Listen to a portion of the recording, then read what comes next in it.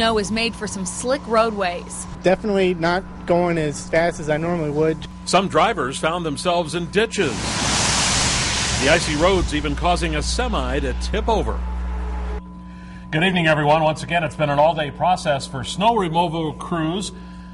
Still cleaning up from last week's Blizzard Allison. Then this morning, cleaning up light snow that froze overnight. And right now, crews all over are still out and working. They're hoping to get ahead of a freeze that could leave the already slippery streets even more treacherous. Fox 11's Lindsay Baramis is live in Grand Chute. And Lindsay, how are things down there?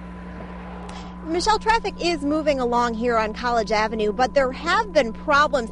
These tracks is from one of two cars that slid off the avenue earlier tonight. They were within several blocks of each other and illustrate the scattered, slippery spots the State Patrol is warning of.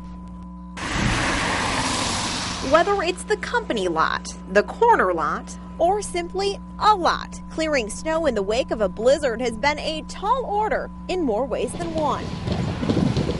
Caleb Buckman has been busy plowing since 6 a.m. A lot of coffee, just busy. A lot of salting. I spent about 2 hours doing a sidewalk. After logging 25 hours clearing snow in the last blizzard, he hasn't gotten much time to recover.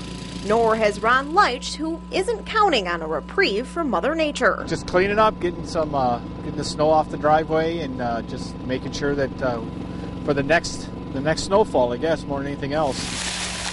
Though Buckman has been plowing and salting all day, he says the constant snow has left roads slippery. The temperature is dropping right now, so it's going to freeze again. That's why we're out here now. The Wisconsin State Patrol says all roads, especially the main travel corridors, highways 41 and 43, were snow covered and slippery throughout the day.